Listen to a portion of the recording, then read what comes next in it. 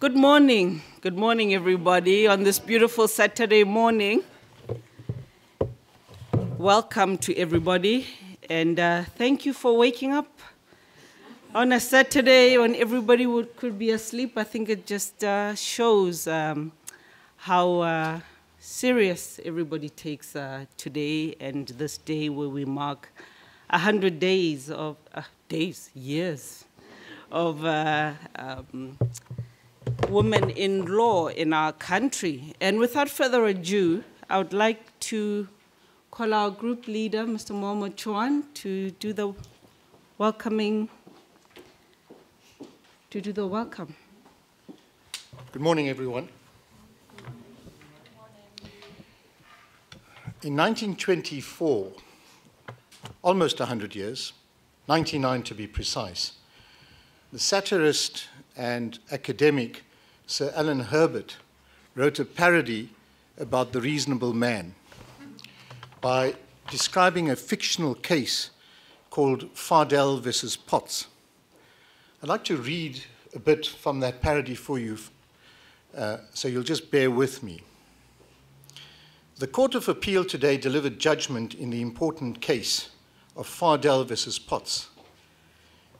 In this case, the appellant was a Mrs. Fardell, a woman who, while navigating a motor launch on the River Thames, collided with the respondent, who was navigating a punt, as a result of which the respondent was immersed and caught cold.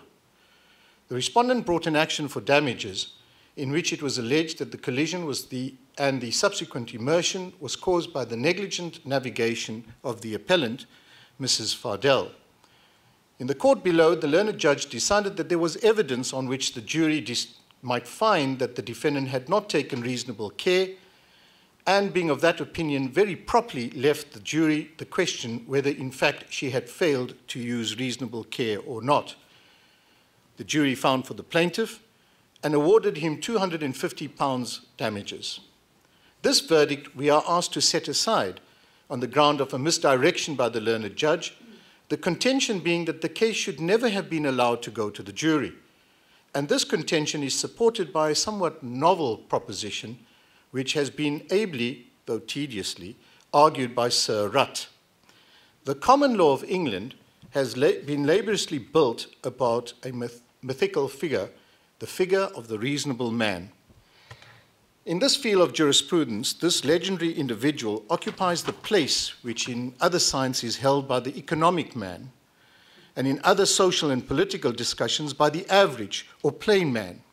He is an ideal, a standard, the embodiment of all good qualities which we demand of the good citizens. No matter which may be the particular department of human life which falls to be considered in these courts, sooner or later we have to face the question, was this or was it not the conduct of a reasonable man? It is impossible to travel anywhere or to travel for long in that confusing forest of learned judgments which constitute the common law of England, and dare I say South Africa as well, without encountering the reasonable man. He is at every turn and every present help in time of trouble. There has never been a problem, however difficult, which His Majesty's judges have not in the end been able to resolve by asking themselves the simple question, was this or was it not the conduct of a reasonable man? He is one who invariably looks where he is going, is careful to examine the immediate foreground before he executes a leap, who neither stargazes nor is lost in meditation, when approaching trapdoors or the margin of a dock, who records in every case upon the counterfoils of checks such ample details as are desirable, scrupulously, substitutes the word order for the word bearer, crosses the instrument account payee only, and registers the package in which it is dispatched, who never mounts a moving omnibus and does not alight from any car whilst the train is in motion, who investigates exhaustively the bona fides of every mendicant before distributing alms, and will inform himself of the history and the habits of a dog before administering a caress, who believes no gossip, nor repeats it, without firm basis for believing it to be true, who never drives his ball till those in front of him have definitely vacated the green, which is his own objective, who never from year's end to another makes an excessive demand upon his wife, his neighbors, his servants, his ox, or his ass. He never swears, neither does he gamble or loses his temper. Devoid, in short, of any human weakness, with not one single saving vice, sans prejudice, procrastination, ill nature, and avarice, an absence of mind, as careful for his own safety as he is for others, this excellent but odious character stands like a monument in our courts of justice. Hateful as he may necessarily be to the ordinary citizen who privately considers him, it is a curious paradox that when two or three are gathered together in one place, they will with one accord pretend at admiration for him, and when they are gathered together in formidable surroundings of a British jury, they are easily persuaded that they themselves, each and every one of them, are general men. To return, of course, however, as every judge must ultimately do, to the case before us. It has been urged for the appellant, and my own researches incline me to agree, that in all that mass of authorities which bears upon this branch of the law, there is no single mention of a reasonable woman. It was ably insisted before us that such an omission, extending over a century and more of judicial pronouncements, must be something more than just a coincidence. That among the innumerable tributes to the reasonable man, there might be expected at least some passing reference to a reasonable person of the opposite sex. That no such reference is found for the simple reason that no such being is contemplated by the law. That legally, at least, there is no reasonable woman. And that therefore, in this case, the learned judge should have directed the jury that whilst there was evidence on which they might find that the defendant had not come up to the standard required of a reasonable man, her conduct was only that was to be expected of a woman as such. It must be conceded at once that there is merit in this contention, however unpalatable that it might be. It is probably no mere chance that in our legal textbooks, the problems relating to married women are usually considered immediately after the pages devoted to idiots and lunatics. Indeed, there is respectable authority for saying that at common law, this was the status of a woman. Recent legislation has whittled away a great part of this venerable conception, but it remains the position. It is no bad thing that the law of the land should here and there conform with the known facts of everyday experience. The view that there exists a class of beings, illogical, impulsive, careless, irresponsible, extravagant, prejudiced, and vain, free for the most part from those worthy and repellent excellences which distinguish the reasonable man, and devoted to the irrational arts of pleasure and attraction, is one which should be welcome as well as accepted in our courts as it is in our drawing rooms. I find that at common law, a reasonable woman does not exist. Well, this was 1924, 100 years ago. A lot has changed since then. In that change, I can testify to personally, because as I stand here today, I get accused regularly by my wife of being in a class of beings illogical, impulsive, careless, irresponsible, extravagant, prejudiced, and vain, and unreasonable. With that, ladies and gentlemen, welcome to Group 1's inaugural symposium celebrating women at law over 100 years. I hope that you have a fantastic morning with us. Please sit back, relax, and enjoy.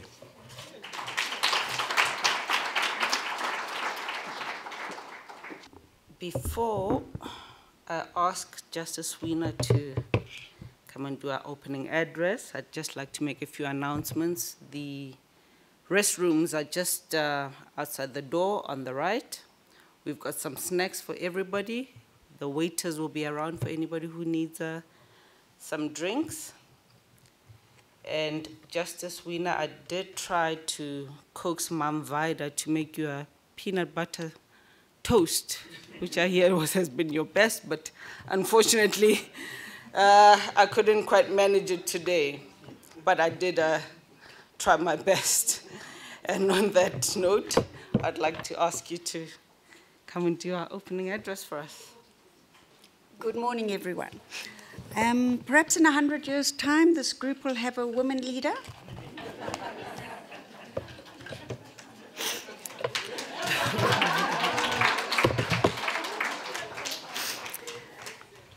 Okay, so in 1993, many, many years ago, Group 14 was formed. It was one of the groups that made up Group 1.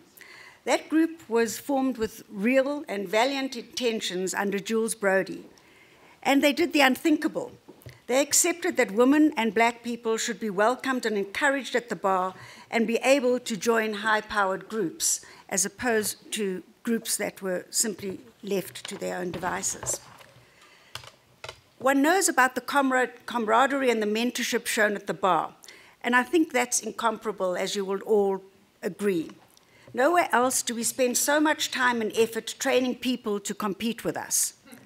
And it is something to be really proud of. Young pupils and juniors need encouragement and training so that the standard of the entire profession is enhanced. So to all these fellow seniors, or who were my fellow seniors, every student deserves to be treated as a potential genius. I remember that of the best years of the bar were having a good balance between work and play. As a woman, it was not always easy. We have responsibilities that most men, in those days anyway, didn't have. There seems to be a lot of fathering these days, and men are really complimented on that, whereas women just go about and do it in their way. But when having a balance between work and play, it means keeping many balls in the air, but always knowing which matter most. Work is a rubber ball. If you drop it, it will bounce back. Family, friends, and health are the glass balls. If you drop them, they will be irrevocably damaged or even shattered.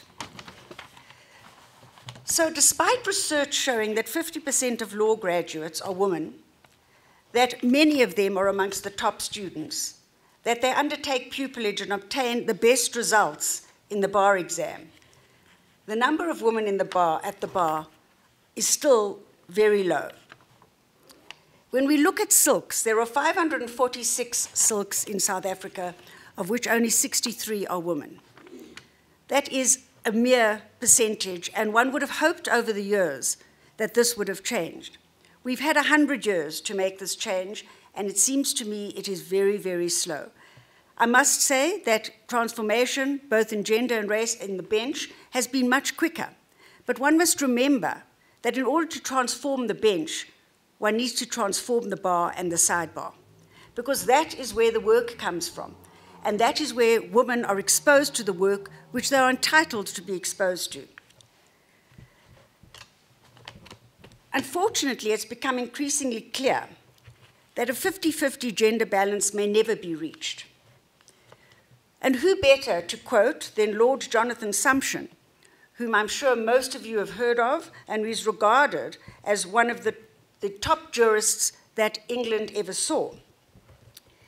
He put it in perspective when he said it would take 50 years for women, and this was a few years ago, for women to achieve gender equality in the judiciary, which he regarded as a relatively short time, forgetting about the last 100 years. He also warned against doing anything that might make male candidates feel that the cards are stacked against them. The solution, he said, was that women lawyers should just wait, be patient for another half a century in order for gender equality to emerge. Charlotte Proudman of The Guardian did an interview with him, and what she said is the following: "Let me be clear, Sumption's concern is not about finding good enough women candidates to be QCs and occupy top judicial posts. His comments encapsulate his deepest fears that power vested in the old boys network could come under siege. Sumption attributed the underrepresentation of women in the senior ranks of both the bar and the judiciary to a lifestyle choice by women unwilling to tolerate long hours and poor working conditions." Many decades have passed since women in South Africa began graduating from law school, and as I stated, in larger numbers these days than their male counterparts. However, the GCB statistics show that women at the bar between 5 and 10 years make up significantly lower proportion of practicing advocates and are hardly represented in the senior ranks of the bar. Now, I have been either acting or in the SCA for the past 4 years, nearly 5 years. I can count on one hand, well, less than one hand, because it's happened 4 times, that a woman has appeared in front of me with a speaking part. They're the dependable others. The male silks are always looking to the dependable others for the notes and where they are in the record, etc. 4 women in 4 years in the SCA. That's my court. I don't know what happens in other courts, but I presume that mine is a sample that is to be recognized. Proudman said what Sumption fails to recognize is that this is what we call institutional sexism. And both institutional sexism and institutional racism have much in common. And that is where the concept of white privilege and male privilege come together to create, for those not part of that sector, a lethal combination. Let us now deal with some of the ways in which male privilege manifests itself, particularly in the legal environment. As a man, you are not stereotyped at work, like being mistaken for the secretary and asked to make coffee. If you lose a case, you are not less likely to have it seen as a sign that men should not be doing that type of work. You never question whether you receive work based on merit. If a woman is briefed by a man or she's brought in as a junior, it's not seen as her merit, but whether or not the particular person has a crush on the junior, or worse, that she's possibly sleeping with him. As a white male, people do not assume that you got where you are professionally because of your race or your gender, or because of an affirmative action program. You live in a world where others assume that you're competent, intelligent, and a person of integrity, whilst blacks and females almost always have to prove themselves to be thought of as good as their white male colleagues. In other words, white men are considered intelligent and people of integrity until the opposite is proved. Whereas with women and blacks, it's exactly the opposite. In order to understand what women have to go through both at the bar, at the bench, and in the legal profession itself, one has to look at the issue of the imperative of silence, which talks about sexual harassment. There's insufficient understanding of the range of behaviors that constitute sexual harassment, and a lack of understanding of the manner in which it impedes advancement. When I was at the bar and I spoke to, at one pupil training workshop, I spoke to the female pupils. Out of 30 of them, 20 of them told me they'd already been sexually harassed. It's never reported to the Bar Council because it creates a system where sexual harassment has no consequences, because there's little, if any, relief for the victims of sexual harassment. They're either not believed, or quite frankly, it is seen as a career-limiting move. So I was one of the founding members of Group 1. It was a great privilege to be a member of this group. And I must say that over the years, I have seen significant changes. Just looking around this room shows me how much this group has changed and how much it is being led in the right direction, both by Mohammed as well as many of the seniors in this room. Those of you who know who you are have always tried to bring women and black counsel into their matters, often met with the refrain, but it's a commercial matter. In other words, are women and or blacks able to do commercial matters? So, as I close off today, I want to congratulate you all for what you have done in this magnificent room that has now been added to the facilities at Group 1. And I wish Grace was here, because I'd tell her it is time for advocacy training to take back the helm from Group 621. It started here, it should come back here, and it can be done in this room as they do in Group 621. So I would like to repeat what I said when I left this group in 2011. How lucky I am to have known people who are so hard to say goodbye to. In leaving, I know that I take a part of me, a part of Group 1 with me, and I leave a part of myself behind. Thank you.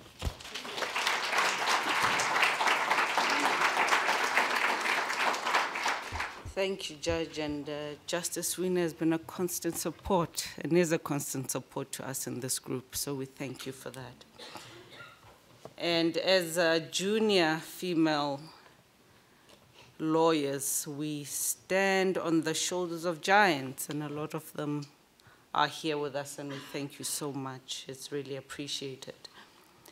And there's another giant who is not here with us, one Miss Oprah Winfrey. And we take examples from our leaders, our female leaders, and she's one of them. So I'm going to try and demonstrate that example. I would like you to look under your chairs. There's something under each one of these chairs. I'm afraid it's not a car, but you get a notebook, and you get a notebook, and you get a notebook.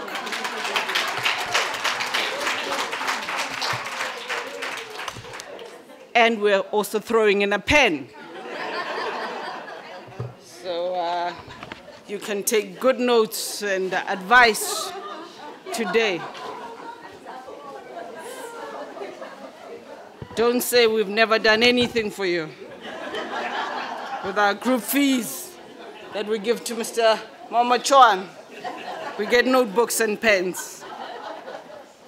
On that note, I'd like to call Greta to come and introduce our panelists, and we can get going. In 1909, in the judgment of Schlesien versus Incorporated Law Society, it was said, it was concerned with whether a woman should be granted the right to do articles. And it was said that such an admission might equally be used in the case of an application by a woman to be admitted as an advocate, a change which would mean an enormous difference in the practice of the courts of this country.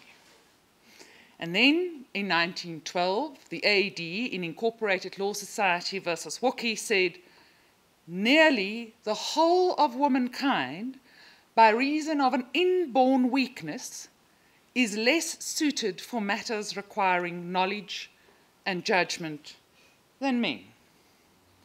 Former Chief Justice Neelius de Villiers of the Orange Free State then wrote an odious article in 1918 saying that a revolt against nature is involved in any proposal to allow women to enter into the legal profession. Now, I wonder what these men would say today, seeing these women who we have the privilege to be on our panel. I'm not going to say too much about them, but Denise, and I'm still not going to call you Justice, and Faiza, who came from this group, who were the women who came from this group together with Justice Wiener, Cherise. Thank you so much. When I joined the bar, women were still few and far between. And I was often the only woman in the room, in the tea room, in the consultation, and in the court. And then I walked into Group 1. And I found these wonderful, intelligent, stylish women. I thought, I have to upgrade dressing, shoes, handbags, pearls, all of it. But they weren't just beautiful. They were women that held the room. They were women that you had to take notice of, that you couldn't ignore. So thank you for setting the example. For women like Lindy Nkosi Thomas, SC, who I had the privilege of appearing with in the SCA on one of the occasions where two women at once had speaking roles. Ceci Beloy, who has this wonderful presence on the Judicial Services Commission, who serves with me on the Bar Council and who has done so much for this profession. and Kathleen Nglepu, who sits with me on the LPC. I think she is the author of the Legal Practice Code. Her accolades are so many, we would spend the whole morning talking about her. So we're not going to do that. But each one of you made a difference in my life. And you've made a difference in the lives of the many women who are here now and the many women who will follow in your footsteps. So on that note, let's kick off the discussion. And I'm going to sit down because I'm not here to make a speech.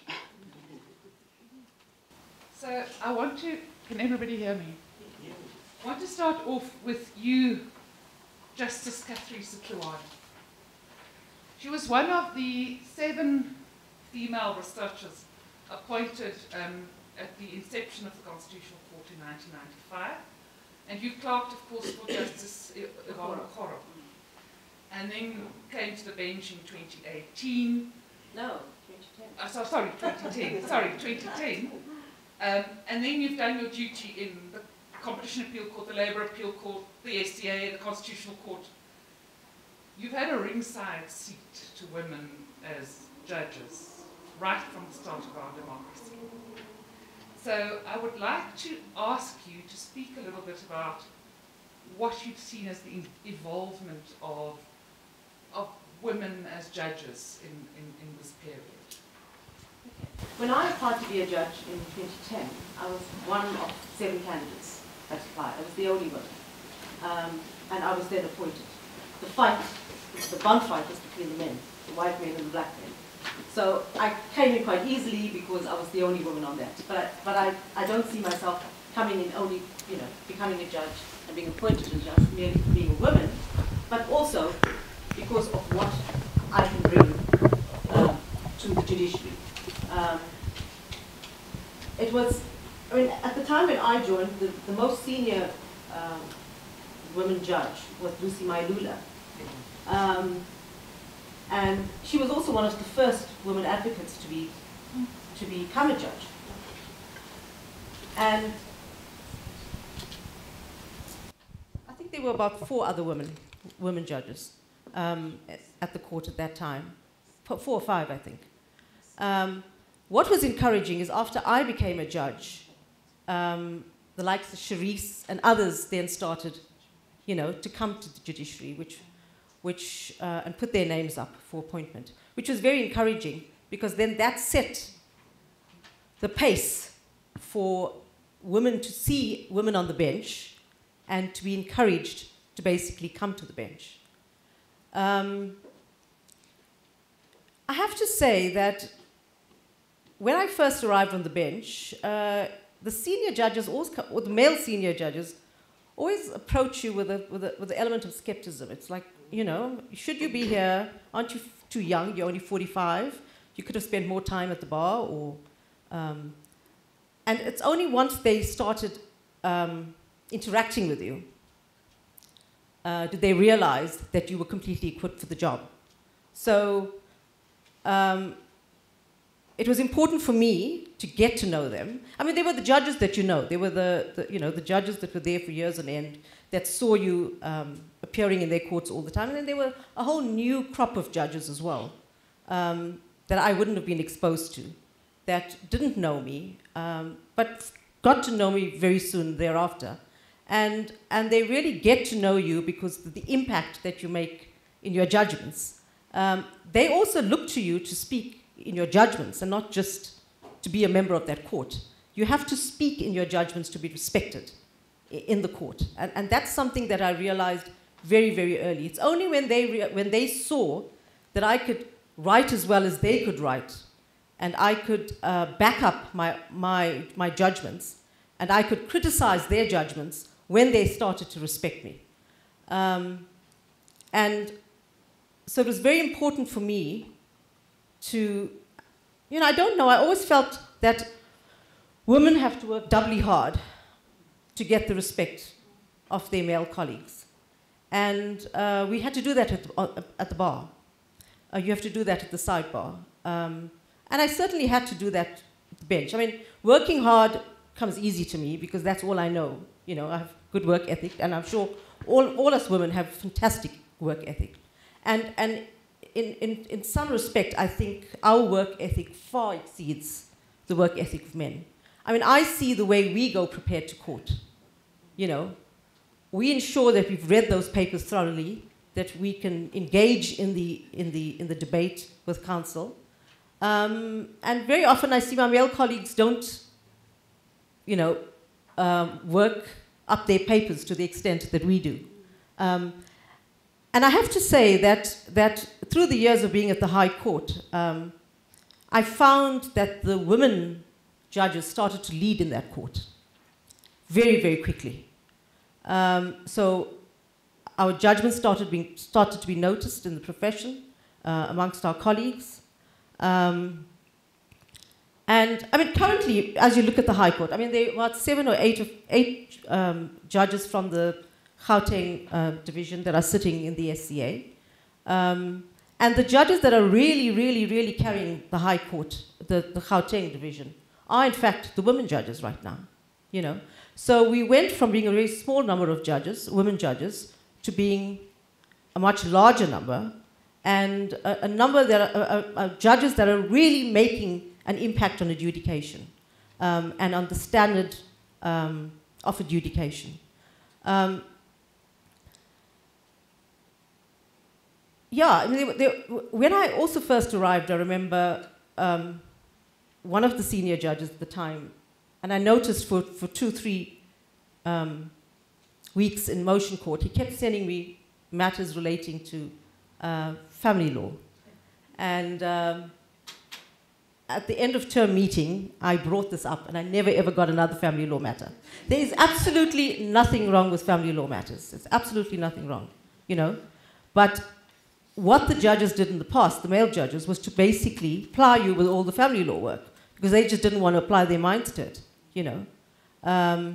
They just saw it as work that didn't deserve the same attention from them that it should deserve. I mean, those are important cases. We now have a separate family law division.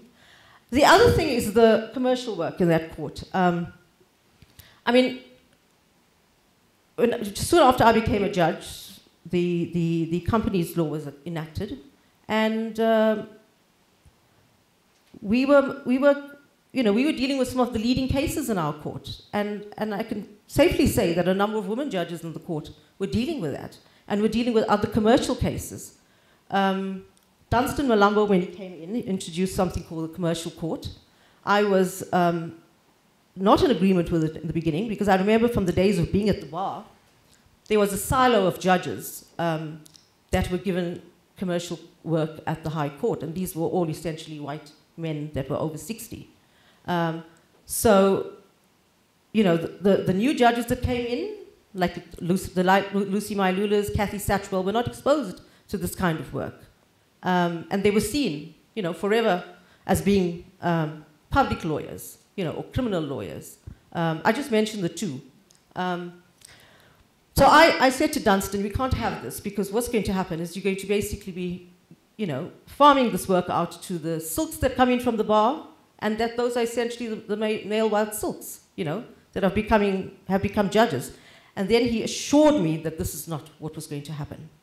I think, Denise, you would, you know, you can say better, but I do think that the commercial court has helped bring junior members of the bar, of the bench, into commercial work. And it's exposed them to work that they wouldn't otherwise be given. Like Cherise said, the bench reflects the bar, it reflects the sidebar. And what we need is, you don't just appoint women judges for the sake of being women judges.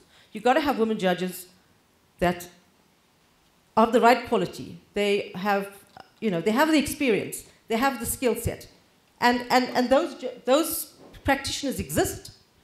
So there's absolutely no need to bring in inexperienced women practitioners, because they're very experienced practitioners. I mean, I see the way my JP goes out to the bar and he then pinpoints silks, male silks at the bar, okay? The van der Lindes, the late Willem van der Linde, David Unterhalter, who were chosen and were encouraged to come to the bench. And I would like to see him do the same with the women's silks at the bar.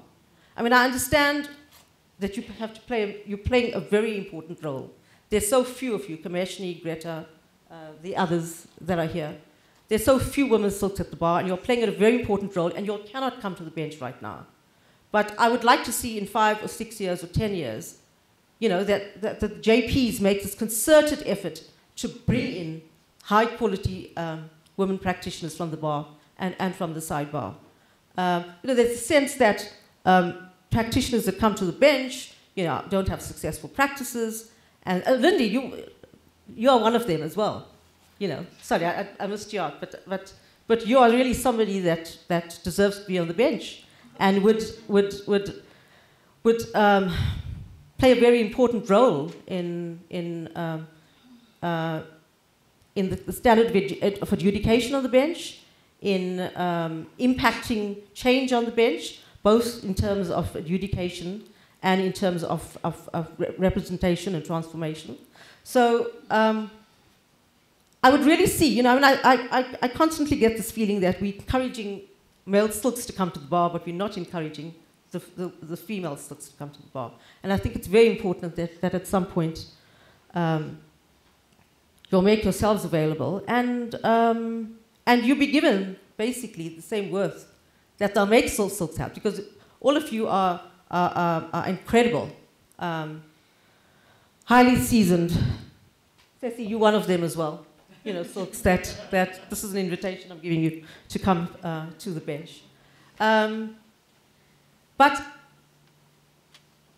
I think the discrimination, the discrimination I felt on the bench, or like less so, I felt less discrimination on the bench than I felt at the bar.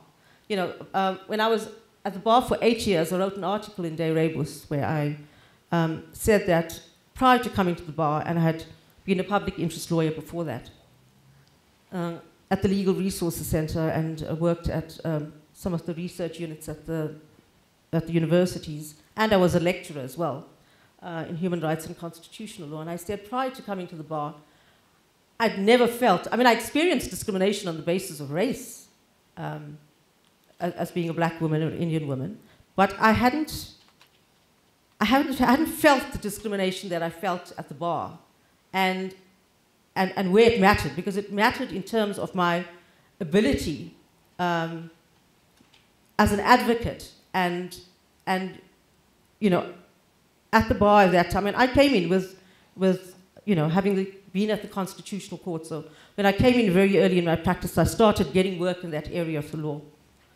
constitutional law, public law work. But when you reach a certain level in those days, and Sharice would know, Halima, you would know, when we reached 7 or 8 years at the bar, things started to change, because you were not ready to take silk yet, and your practice wasn't completely one where you could bring in juniors, because it was sort of public law work. And at 7 or 8 years, you found that your practice sort of started to change. You know, there was a distinct change, because there were younger people coming into the bar. And so despite the fact that you were completely and fully equipped to take on, and I did competition law and telecommunications law and broadcasting law and, you know, and commercial law, so I eventually became quite a diverse lawyer. But there was still a tendency to bring in your male colleagues that had lesser experience than you, because they were part of networks which you were not part of, and which you just refused to be part of.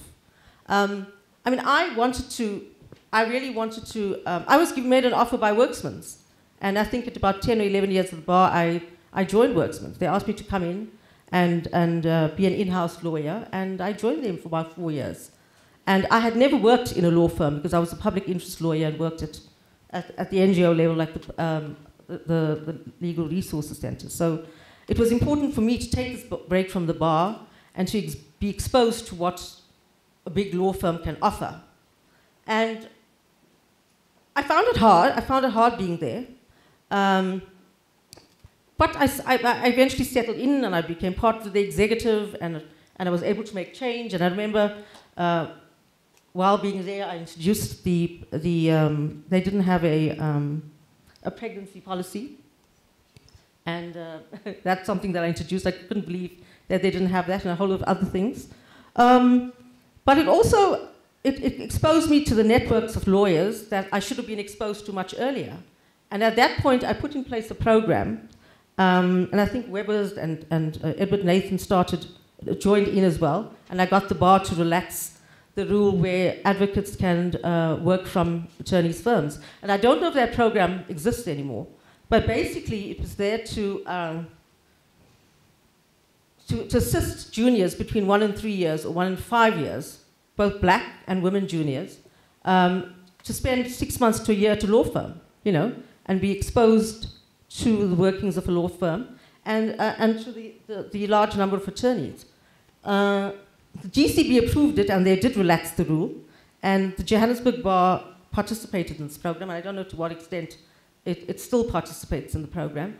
But that was an important aspect also of mentoring, and mentoring is so important at the bar. I mean, I think when we were young and when we were at the bar, we didn't have mentors.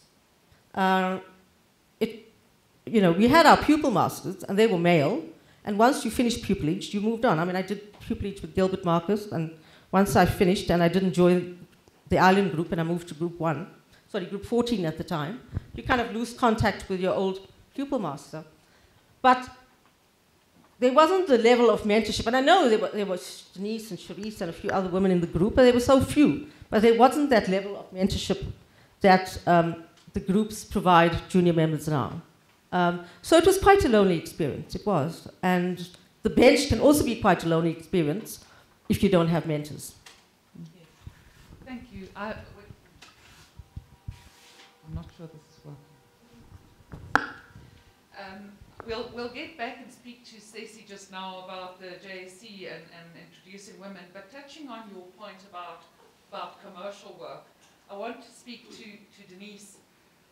The Judges Matter website says, Judge Denise Harold Fisher can easily be considered one of the finest commercial judges in South Africa at the moment. At a time when the judiciary is often criticized for the dearth of experience in dealing with complex commercial cases speedily and effectively, Fisher is bucking the trend and producing a steady stream of judgments that impress both commercial lawyers and appeal judges. Now that's quite an accolade. And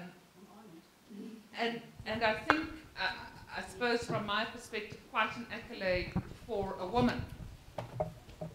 And I wanted to ask you about precisely what was mentioned earlier, this notion that women are reserved for family law matters and aren't really seen as commercial, either lawyers or judges. And you have a lot of experience in that field. If you can speak to us a little bit about that. Well, I do think that is a mold that women have had to break. I remember when I started at the bar, I made an active decision that I was going to do different sort of work. And at that stage, the family law, family court was seen as the exclusive domain of women. And picking up on what Faiza says, there was this sense also that the work was a little bit lowbrow, which it's not, because it works at the heart of every society, and it's something that needs to be encouraged. And often divorces are very, very commercial. There are trusts, there are companies. So that reputation was ill-fitted. But I had no work, and yet I noticed I was getting a lot of family work. And I eventually made the decision. It was hard, but I made the decision to say to attorneys, I'm sorry, I don't do family work. And I wanted the work. And they were aghast. and in fact offended that I should refuse to do their family work. But slowly over the years, and look, I would look wistfully at a big matter unfolding that had been given to somebody else that I passed on, I think. Why am I like this? But I think that an important part of what is happening in the world, in South Africa, is a floodgates approach. You know, often people say, well, you shouldn't do a particular thing. It's a motif that runs through arguments. No, my lady, you can't open the floodgates. Well, a few weeks ago, I sat in the admissions court. I and my fellow judge admitted 12 women. There was one man who came up to receive the address. And maybe a little bit naughtily, I said to him, "Are you okay?" And he did look a little like I'm the only man standing up with all these poised, confident women. And I thought to myself, this is the floodgates. This is the floodgates. Because they have been opened. We no longer have to feel like we are imposters. Because we need to stand up, and we are, and say, we're here, some of us are queer, but we have no fear anymore. That is what we have to say. Barack Obama, who's famously fond of left-leaning women, described the law as memory.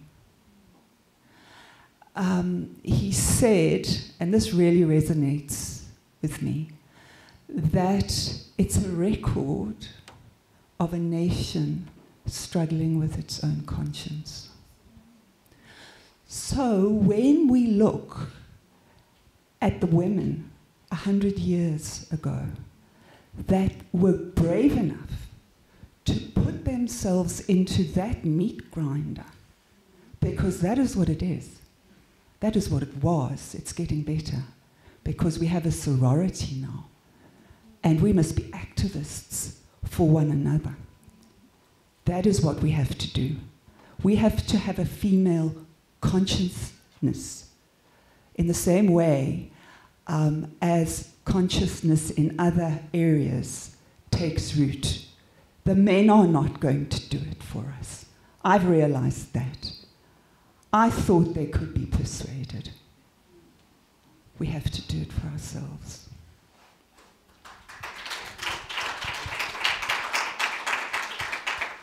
I'm reminded of one case where I was asking the witness questions. I'm reminded of a case where I was asking the witness questions, and he gave such a poignant answer that I just said, those are my questions, and sat down, even though I had a long list still. And I feel a bit like that. But I want to add on to what you said, and I want to ask Lindy specifically in your, and it all overlaps, the experience as judge and as practitioner, and we hear it in the answers. Lindy, you've been at the bar for so long, you've been in all of these high-profile matters, and you are an adjudicator in so many ways in your role as an arbitrator, but also as an acting judge. And part of the theme that comes through is the marginalization that one feels, And in the question whether experiences of marginalization influence you in the way that you adjudicate and practice, I suppose. And to what extent is it allowed? Because we are who we are when we sit as adjudicators, but there's a line to be drawn. So I want to ask you to talk to us about that.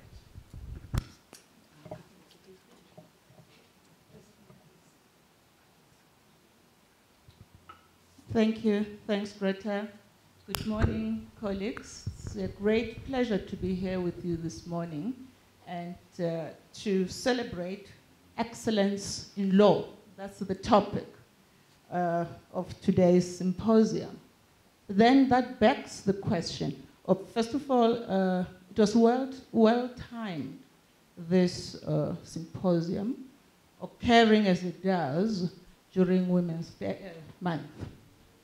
But then begs the question, how do we celebrate excellence in law within the context of Women's Month, within the context of women lawyers and judges alike, in a milieu that is characterized by constraints, division, lack of inclusivity, and some such.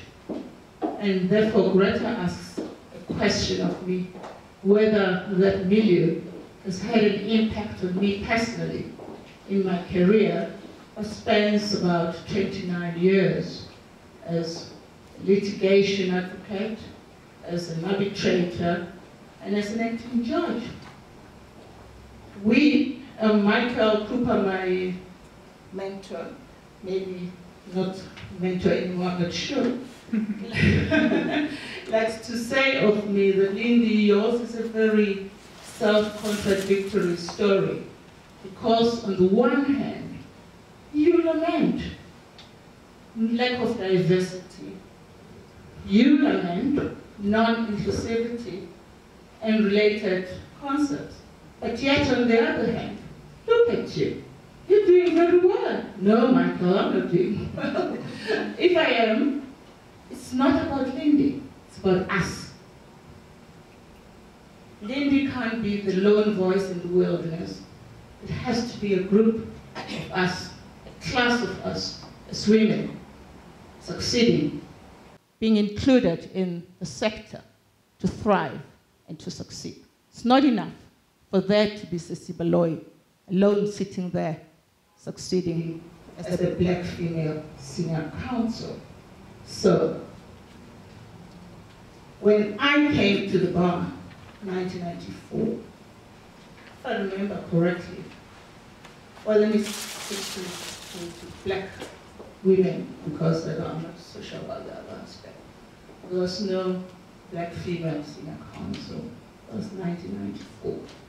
2005, Khomotso Moroka was to be conferred the first woman in the country, the status of senior counsel. I had the honor and the privilege of being so conferred as the second black female in the country in 2009. Just the two of us at the time. But when I look around, I see Sissy, I see commissioning, and I see. But going back to the stats that Justice Cherise Weiner just left her seat. Cherise, thank you. Thanks for the stats. I can see you. Merci beaucoup. Just returned from France. You say to us, Madam Justice, that out of 546 senior counsel in the country, only 63 of those are women. That's, unacceptable in the extreme. So, in as much as a lot has happened over the past century, because we're talking century now, 63, totally deplorable statistic. That that cannot be because our people, it cannot be because women lack the expertise. Is it because we're looking to men to fight for us? Denise? I do think that there's a measure of that. I do think that there's women often try to set themselves apart. One of the most insulting things that an attorney ever said to me was the following: you know, I brief you because you think like a man. I'm not going to say who it was, but that is the kind of trope that you must be like a man in order to be worthy of the club. And when I say that we have to be a sorority, what I mean is that we can't set ourselves apart. I've seen women do that. I'm one of the boys. I want to be one of the boys. I'm going to do everything I possibly can to square my shoulders, and I'm going to think like a man, and I'm going to act like a man, and I'm going to brief like a man, and I'm going to lead like a man. When we realize our strength, we know that thinking as a woman is a very, very important judicial and edge in any workplace, particularly in the law. Women are very intuitive, instinctive lawyers.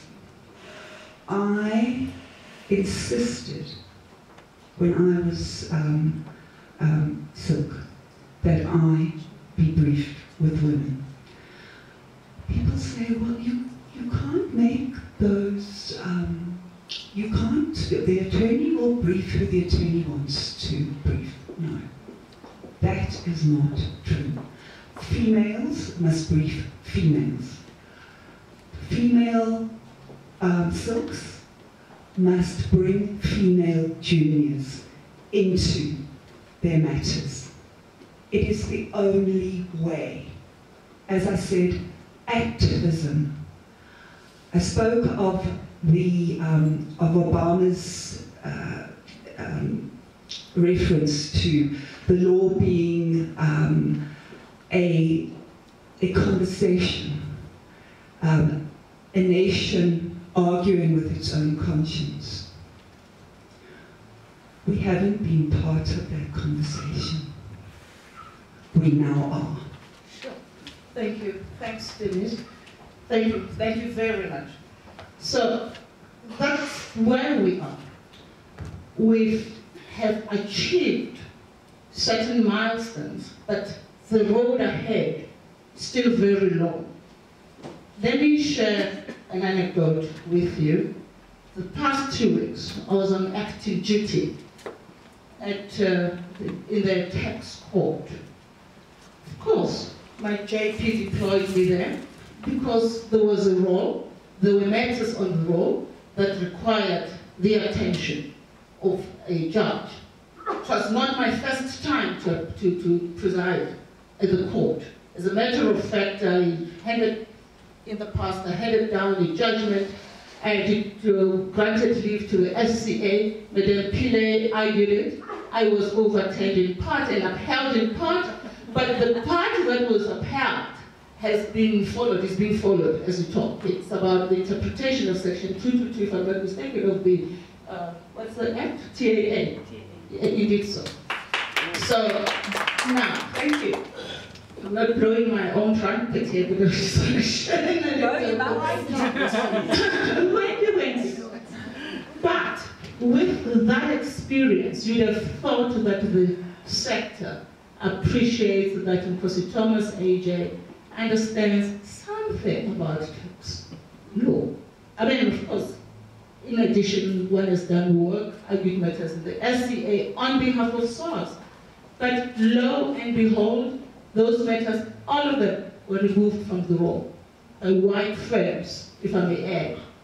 So the road ahead is very long. I'm not complaining. I celebrate the small victories that we have achieved, but let's build on those. And I accept this, that we can't look to our male counterparts to fight for us, but please work with us. We have something, we have a whole lot of intellectual wealth to bring to the party. Allow us. Thank you.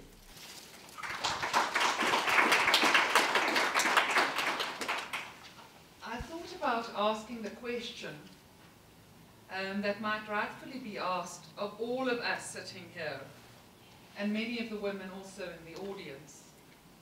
Can we actually, any of us, claim to be marginalized? And I thought of the question particularly in the context of the experience of white women. It's an experience that's not often talked about, because the entry, or the real entry of women into the profession came more or less at the same time as our transformation to democracy. And as a white woman, and that's my experience, I don't say it is the true experience, but I often think the experiences of white women sort of fell by the wayside. And so I thought, can white women, for example, claim to be marginalized? And I then thought, can women like Kathleen Gleb, you've done everything and anything, can you actually claim to be marginalized? And I thought maybe all of the members of the panel can share just a short sentence or two about why we would claim marginalization when we've really achieved the top echelons of the profession. So, all of us say so, if you want to. Yes. As I say, it's not about one person, it's about a class of people. And I'll allow other panelists to speak to marginalization, and perhaps I will add thereafter. Might I pass the mic? Thank you. I remember, is this on? Yeah, yes. I remember a time at the bar. It was a very difficult time for women, especially women who had a leadership role to play. And that is when the Bar Council decided the 3-council rule and excluded white women. And there was an uproar. I personally believed that it was right. I do think black women are the most marginalized sector of our population. They're the most marginalized sector in any industry, in any group. And they needed the leg up more than we needed the leg up. I came under a lot of fire. There were women in my group who refused to speak to me because I just would walk past me in the corridor and turn their face because I was regarded as a traitor. But I do think that we have to understand there are levels. We're celebrating women today. But when you look at the first black woman who made the trip into what I've called the meat grinder,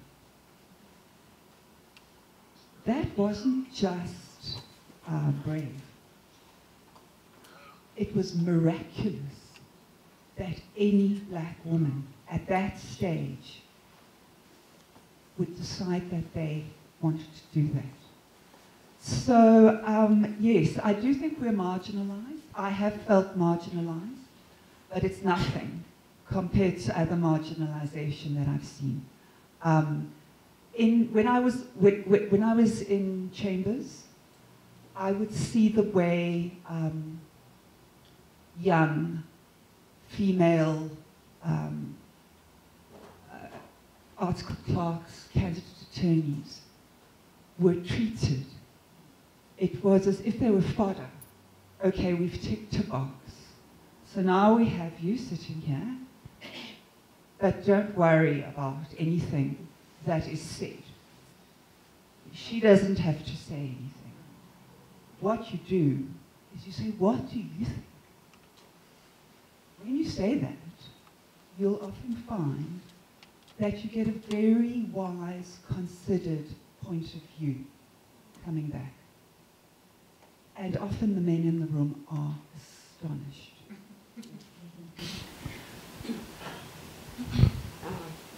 Thank you, Greta. I think when you spoke about being marginalized, I had to, you know, I got confused a little. Went to Google just to check the meaning. Yeah? And for me, we are marginalized, and we have to accept it. And until we accept that we are marginalized, we won't fight against it. And unfortunately, as black women, me as a black woman, I've been marginalized so much. You know, I had to fight my battles. And I've occupied all these positions not because somebody put me there. I fought all the battles. And the reason why I wanted, you know, I come from a family of I'm the first eldest child, 3 women, and my mother was the eldest child of 5 ladies, and I've got 2 daughters. So me and I in my family, my husband. So I have to do everything, you know, to make sure that I become an exemplary to them and fight for them. You know, I just want to to tell you about a little story about how, when I started, you know, I became a member of the BLA at TEFLOP, you know, TEFLOP in West of the North. And when I got admitted, then I decided to join the BLA, elite, the DPJ and all. But then the law societies, you know, remember the law societies were a no-go area, a no-go area. You see a letter from a law society, you know, you want to die. Because we never even had an opportunity of understanding what happens in those societies. When you saw a letter from the law society, you thought about striking or something. And for us, sometimes they just reminded you, please pay your subscription. But you were so scared. So BLA, I don't know, because I'm this vocal, I'm very vocal. We know. Yeah. Then they decided to send me to represent BLA in the Law Society of Transvaal. Then I was the only black woman, and Esme Duplessis was the other one, out of 21 men. And very young. I went in there, I was so scared. I was so scared. I couldn't even utter a word. But the second time, you know, I kept on raising my hand like this, and they never saw me. Nobody actually picked me. You know. I said, next time I come to this meeting, I'll be wearing pink. Already. Yeah, already. I wore pink. I made sure that the president of the Law Society, when I raised my hand, she didn't recognize me first. I said, President, I'm wearing pink because I want you to see me. So this is how we have to assert ourselves. So we are definitely marginalized. Yeah, when I looked at that impact of identity and marginalization on adjudication, I wondered, are we really marginalized? Are we still marginalized? I mean, you know, it's an embarrassment, and it's shameful, in fact, to think that in this day and age, that women, in particular black women, are still marginalized. But in as much as the judiciary has transformed, and you have greater numbers of women on the bench now, when you look at the number of women on the Constitutional Court, for example, so 1/3 of that bench, that's women. And then you have to say, but we are still marginalized. Black women practitioners are still marginalized. And for as long as the briefing patterns don't change, and for as long as women are not getting qualitative work, women practitioners will still be marginalized. And I talk to the attorneys sitting here today. There are a lot of attorneys here. And there are lots of very competent women. Some we've seen plying their trade in court, others I have not seen. But I have no doubt, to be a member of this group, you are somebody. And you have every potential to succeed, or you've succeeded already. And you are obviously a candidate that will mentor other young lawyers. I remember when I came to Group 1, there was not a single black woman in the group. There were 1 or 2 black men who had left as soon as I came. I think it was Vincent Baleka that left. There was Denise Charisse and Jane Andropoulos, I think. That were the 3 women. I was the only Indian woman or black woman in the group. There were no other black women for a very long time until Group 1 started. I think even there was no black woman. Even then there wasn't for those first few years, you know, until the new pupil intakes started. But so I'm not talking about society generally, but I'm talking about the profession. Women are still marginalized, and unless there's a change in the mindset, particularly insofar as the ability, skill set, and expertise of women go, attorneys have to see you for who you are, and that you are, you know, you practice on equal terms as the men out here, and you should be given the same quality and of work that the male practitioners are getting. So I'm sorry to say, and it hurts me to say, that marginalization of, you know, women's exist in the profession. Thank you. Good morning. I think, Greta, you asked the question on the basis that as we sit around here, we are the most senior in the profession. Lindy and I, for example, Kathleen is a senior attorney. You've got these judges, and the question, when you ask the question, as I understand it, is being these senior people, we have been promoted to where we sit. You hope that we've got very good practices, successful practices, and are we justified to say we marginalized being this special group of people? I always answer the question this way. I say, I do have a busy practice, right? And a successful practice. But there's lots of capacity that I still have. Both in terms of, I can still take on more work, right? I can make room for more work. I'm busy, but I still but also I can do different kind of work that is more than what I have now. So while I may present a picture of I shouldn't be complaining, because I shouldn't be complaining, I'm outside of that struggling group. I may not be struggling, but in reality, I have so much capacity, both in terms of what I'm able to do intellectually, but also in terms of what I can still take on. So, and maybe let me finish off by saying, Commissioner and I have been participating in these discussions as recently as last week, Saturday. And one of the things we ended up talking about was, she asked me, have you been doing competition work? And I said, of late, I'm doing opinions. And she said, you know, ever since I got to the bar, which was quite a surprise to me, because she's my senior, and by all accounts, she's well regarded, right? Nobody questions Commissioner's ability.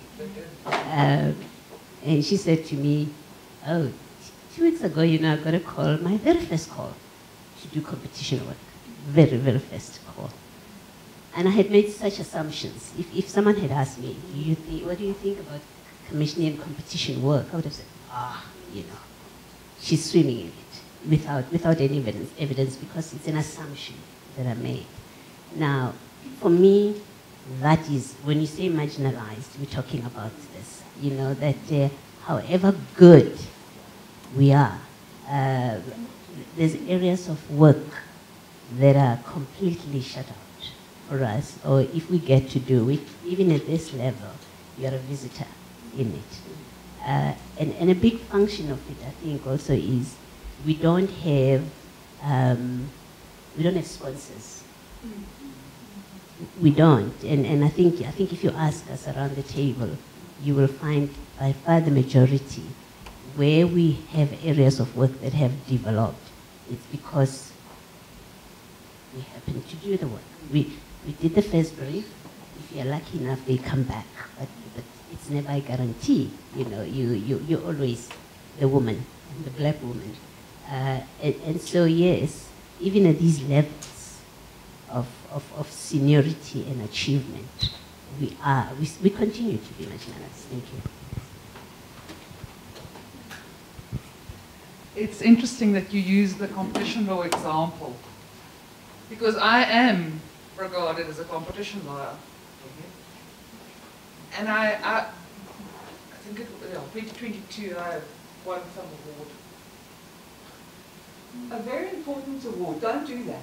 No, but the point about the thing is not the award or me winning the award. The point is that in the week after that, an attorney phones me and she says, I was approached and asked for a recommendation on a competition lawyer.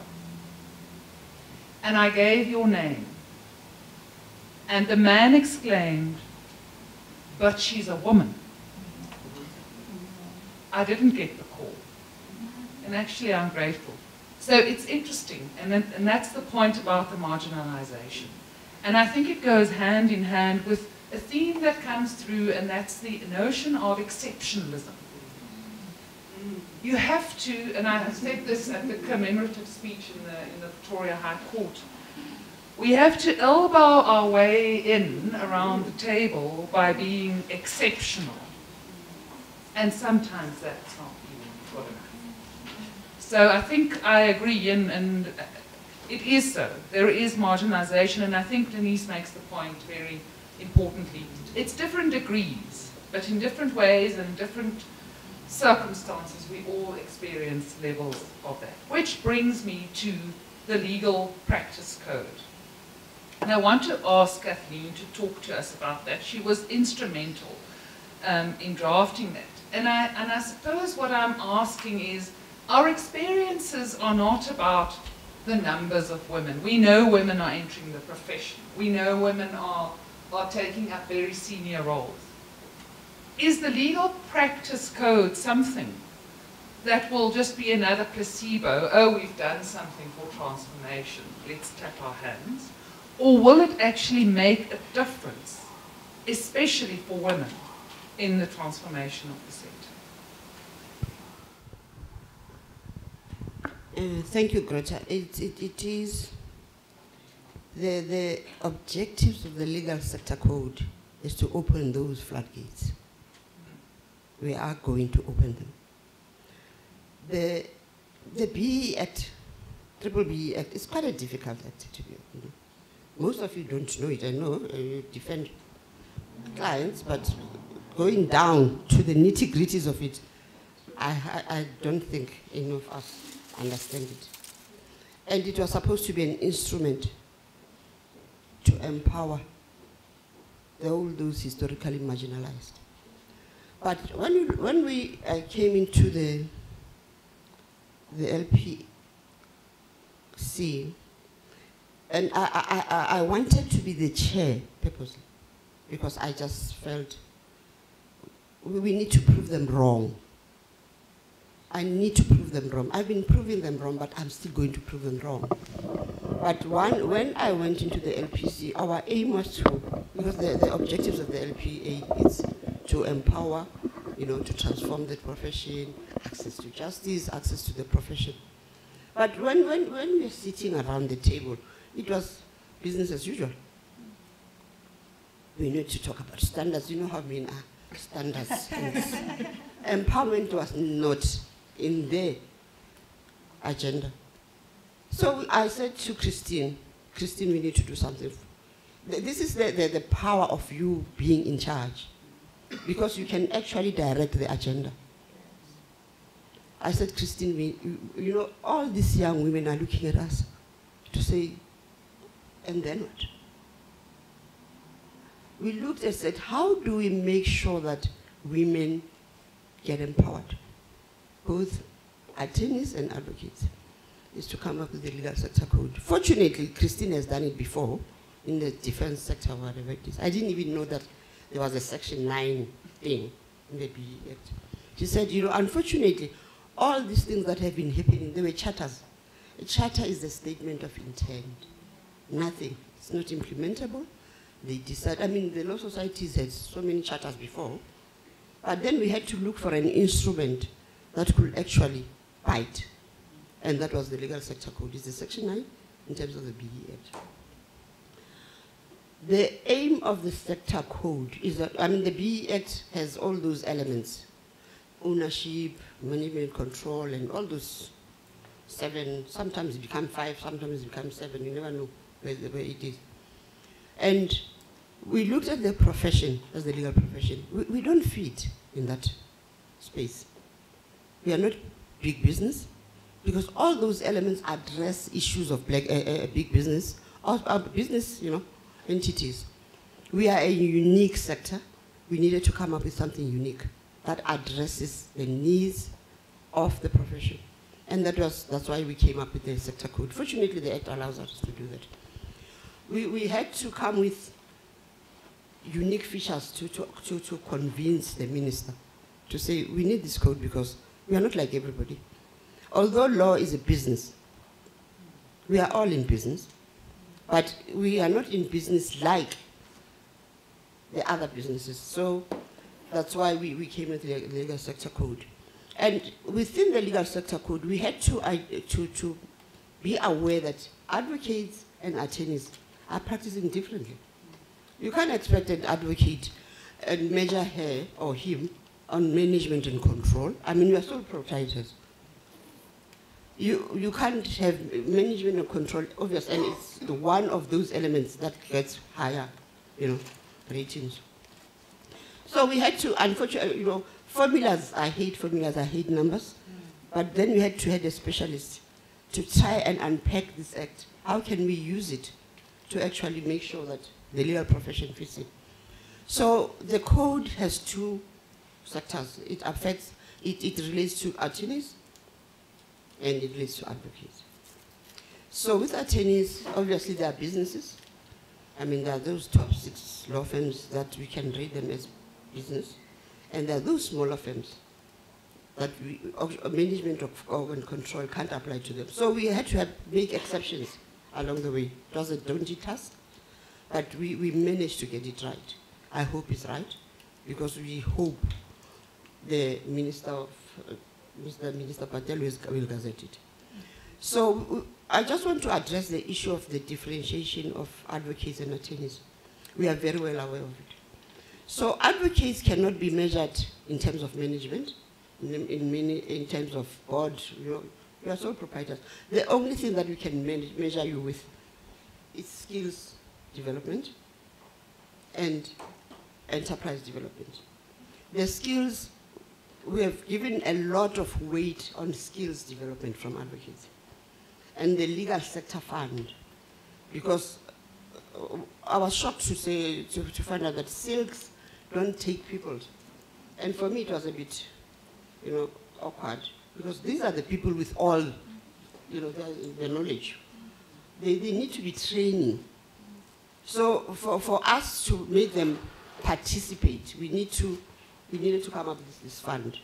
If you are not training, you are going to contribute to the fund. For those who are training young people to be able to. The fund is going to make sure that young people, at least when they start, they get, you know, computers, you know, they get, you know, there are tools of trade. Secondly, we are going to ensure that each and every pupil has a mentor. You know, we are going to force you. We are going to force each and, whether you have 4 or 5, whatever, you have to do it. Because when you look at the advocate's profession, out of 40, only 5 can be taken into pupillage. What happens to all those 300? So we need to change that narrative. And then we are going to give you points when you prove that you have mentored. Not the normal thing that they tell us, no, I teach in the bars, council and everything. That's your job. We need to do it. We need to see how many women you have mentored and which type of matters, and how far are they. You need to follow your mentee. So this is what it's going to do. Then that's the fund. Let me just say the third one. It's you know, it's very it's exciting, you know. But the beauty of it, there'll be a council that oversees this legal sector code. You know, I was shocked. We were talking about competition law now. It was the first time, you know, I mean, the power that I have there to demand information from the Department of Trade and Industry. Just give me your stats. From Treasury, give me your stats. You know, and I need the names, I need the amount, and I need the time of the type of work. And this is what the council is going to do. Because each time when you demand some of the information, no, we need to ask for permission. We can't give you that information. It's private and confidential. So this is basically what the legal sector code aims to achieve. So we've got classes of women, and okay, black women will be on top, obviously. How many black women you trained? How many, you know, just like that. But it's going to benefit women more than anything. That's why I'm saying that I'm so excited it's going to open the floodgates. But I just want to share with you the painful part. You know, I've been sitting on that thing. The commission will tell you every time as she speaks to me, you know, I'm busy with this legal sector code. The people, I can send it for comments. A flood of comments. A flood of comments. There are comments, some of them it was 80 pages. Unfortunately, and I think, I mean, we expected that, but we didn't expect people to be so, I don't know, you know, they are resisting change. And unfortunately, I have to say, it's from advocates profession. The advocates are resisting that. And the authors of those comments are male. You know, and each time, at some stage, you want to cry. When a person tells you, you want to reverse, you know, I mean, this is unconstitutional. Why is BBB not unconstitutional? Why is this particular legal sector code unconstitutional? So we had to spend 4 months going through those comments, and unfortunately, the law wants us to respond and make sure that we respond to those comments. But don't be afraid. I'm excited for women. If it gets gazetted, because our aim is to have it gazetted before the end of November, then you will see the floodgates opening.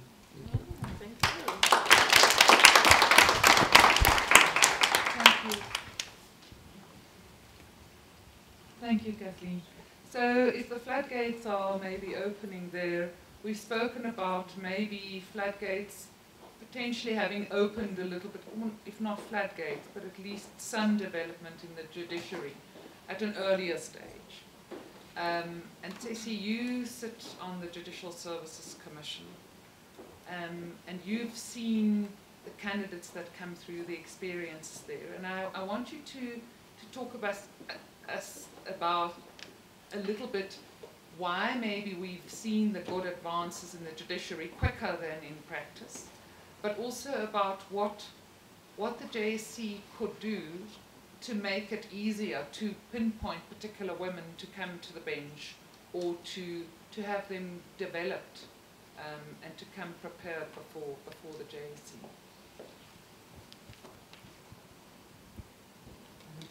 I have to be careful what I say. Commission is in the room. Yes. You know, I think maybe let me start this way. The statistics that were provided in a project that I'm doing elsewhere, looking at issues of transformation and training of junior members at the bar. As at March, the stats that we got were that there were about 250 judges, and of this 250, about 113 are female. And the majority of that is black females. And there's no question that because this is the demand or the imperative to transform the bench is a legislation driven, or it's a demand that arises from our legislation. That accounts, that must account for the, you know, for the great results that you have seen on the bench over the years. It's nothing new for us. We inherited as the new members of the new additional members of the JSC. We found this great work being done. Now, our experience is the applicants that come before you, or that come to the JSC, are very much a reflection, or the kind of applications you get from females, are very much a reflection of the exposure of women at the bar and the attorney's profession. The quality of candidates that present, the kind of work. So they tell us what work they have done over the years that they think make them suitable to be on the bench. And truthfully, in the more challenging, or in the male, let me say, in the male areas of work, there are very few women that present with that kind of experience.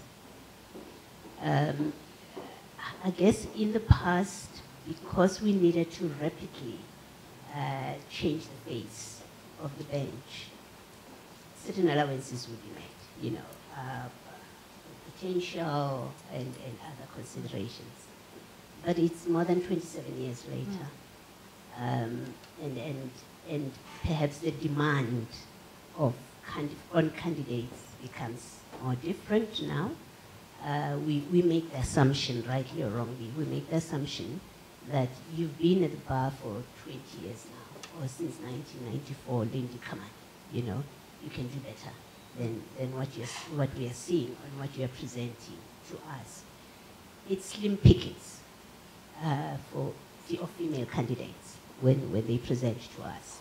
It's not as if we've got a pool and we debate. It is when people are moving from being a High Court judge to the SCA to the Constitutional Court, that the job is a little easy. It's easier to pick because you get presented with all these wonderful judges to pick from.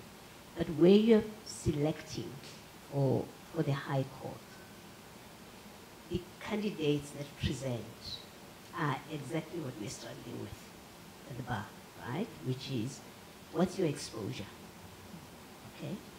And the problem comes from, what do people come in with? What work do they get? And I like saying this. I like saying, and I think it's becoming my record played over and over and over, that perhaps we are not conveying enough that the reason you want to brief differently, when we debate briefing patterns, it's not just for the sake of it.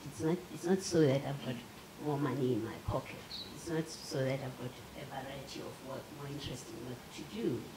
It has also to be, and perhaps that should be, the thing that we emphasize, it is what kind of judiciary do you want? Because this is a pipeline to the bench. And yes, people apply, we can appoint them, but my worst fear always is that on the day that I'm lucky with an insurance matter and I have to appear in court, who am I going to meet? If the assistant judge, acting judge that's sitting there, do they know anything about this kind of work? My greatest exposure to different kinds of work has been when I'm acting, I have to tell you that. It's been when I'm acting, where I've been confronted with areas of law that the last time I had anything about it was when I was doing my LLB, okay? And I have to find my way through it. And so, you know, the JSC, we deal with what we receive. The JPs are responsible for inviting people to come and act. I know how maybe because it's very busy, you get all sorts acting, and then they think they're ready, they come to the JSC, And then commissioning thinks, no. And commissioning thinks, no, not She not just now. asks probing questions, that's all. And she thinks, not now, okay? But that same candidate, if nothing changes in their practice, they are going to present 3 years later in exactly the same position, right? In exactly the same position. So,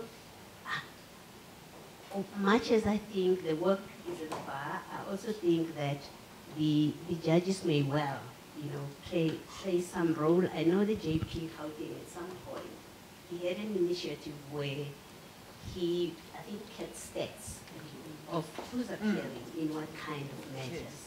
And I think that kind of information from the bench may well serve some useful purpose if it is fed back to attorneys and to counsel, and they are engaged and guilted into spreading the work, and not for the sake of it, but for the sake of the bench, because what we select from is a product of the training and exposure at this level. Thank you.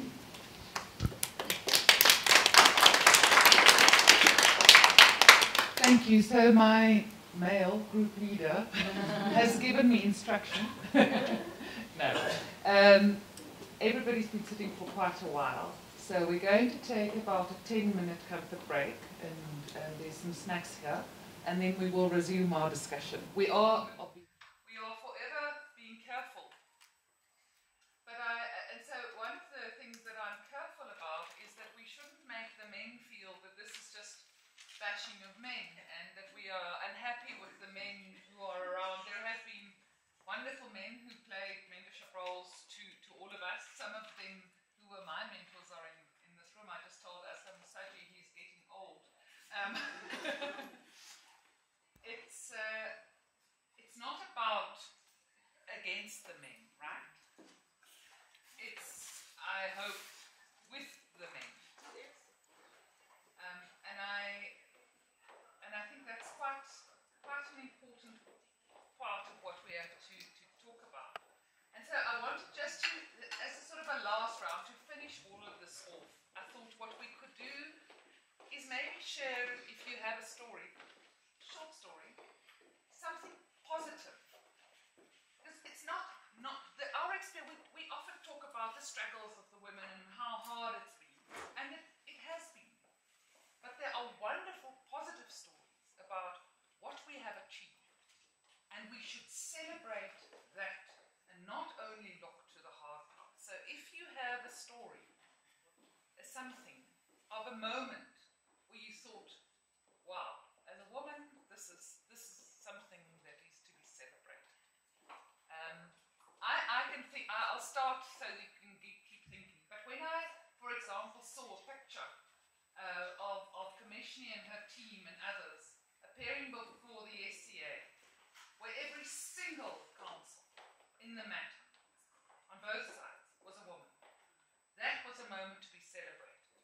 I recently appeared and lost in the SCA, but 3 of the judges on my bench were women, 2 of them present here today.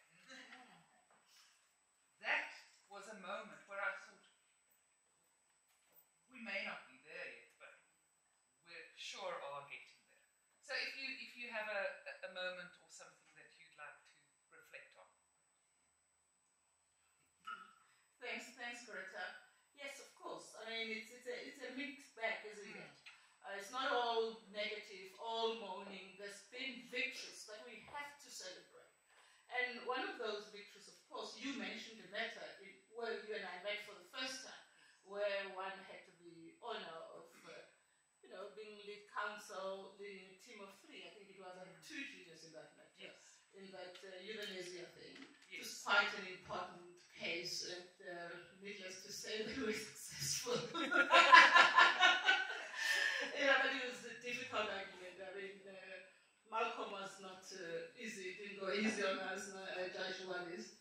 Yeah, so there are those lovely, moments where you say, wow, one has come a long way. You appear in the Constitutional Court, you preside in arbitration matters, Lipston SC appearing complex, very, very complex matters, and you say, oh my goodness, what am I going to do here? You know, so there are those matters to celebrate, and Madam Justice and Pile, you know, commissioning. We've done some exciting stuff, Marikana, the list goes on and on. But as I say, it's not only about Ceci. Let's replicate and multiply Ceci. She runs a successful practice as a black woman, but we want to see more of Cecis. And it's through having more of Cecis and more of Cecis running successful practices that the pipeline that Ceci spoke to will be effective and the pathway will be an effective one. Thank you. I don't want to give the impression that we have to think very, very hard about this question. That's not the case. I must say, coming up in the bar, there have been men that have been activists for me, that have put themselves on the line and have said, I want her as my junior because she's good. I've had attorneys who have also had to sit and persuade the client. Now that's not an easy thing to do. To sit and say, this is your advocate. There used to be a stage where a client would walk in and he was looking for the advocate. And the team said, no, this is the advocate.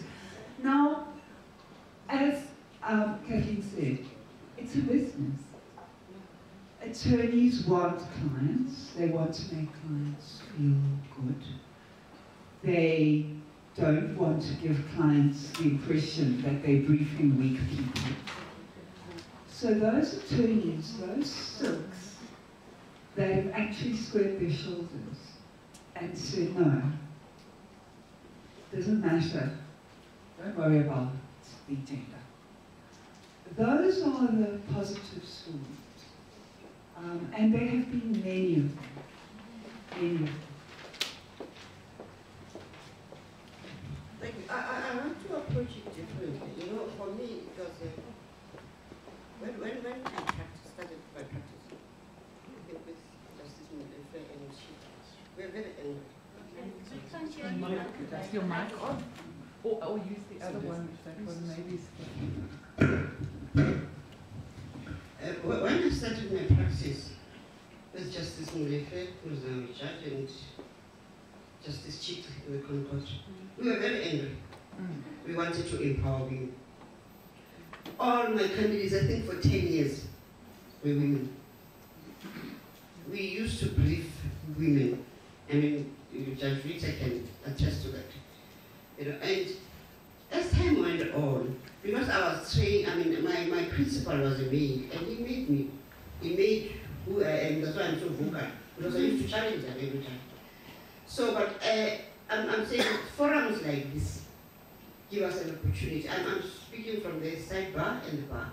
We need more forums like this, meeting each other and holding each other's hand. We shouldn't be that. There's this artificial difference between the bar and the sidebar, and we need to break that. You know, and I'm really excited to see so many male colleagues here.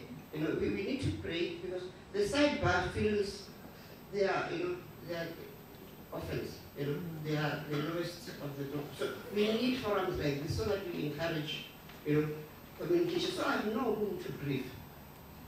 You know, but I need to brief somebody after the legal sector code, because I will never empower it.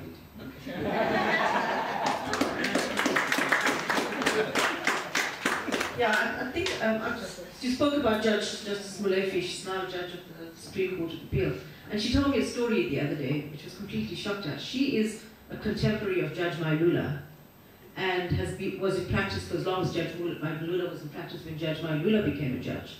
And none of the JPs in Gwepe and before in Gwepe had approached her to come to the bench to even act. She had to wait for Judge Malambo to arrive to give her that opportunity. Where she could have been a judge 10 or 12 years earlier, she had to wait that long to have this opportunity. And a wonderful story is that she's now on the SCA and she's superb. But just being on the SCA now, I just see the impact that the women judges make at that appellate level. You know, where basically we are able to now write a dissenting judgment, and that dissenting judgment becomes the majority. And for me, it shows what the power of women, what power the women will eventually have on the bench. Yeah, so that's positive. Wow. Thank you. For me, there are two highlights. The one is the adoption of a maternity leave policy at the bar. Women started on the back foot on this, where I remember where I was, the group that I started with. The standard answer was, no, we are competitors. Why should I be contributing and making allowances for someone just because they want to expand their families? My wife is at home, doesn't work, okay? Then they should do the same. But we got to a point where the policy across the board, you know, it became acceptable, not a subject of much debate. For me, that's quite an achievement, and I'm happy to have been around to see that. Two, it is the sexual harassment policy and a dedicated committee and desk for that. The ease with which that policy passed, the suggestion firstly, yours here was very much, you know, the driver of that, and it was adopted with ease. The idea of a funded committee and the work that it is doing today, for me, that those are two achievements that serve women greatly, and I'm happy to have been part of the bar at a time when these have been adopted. Thank you. So I think that mic's not working, but I have a voice. At first I thought I might open the floor to some discussion, but we ran out of time and you took too long to eat your snacks. I'm going to finish off. Thank you so much to every one of you for making the time, for participating.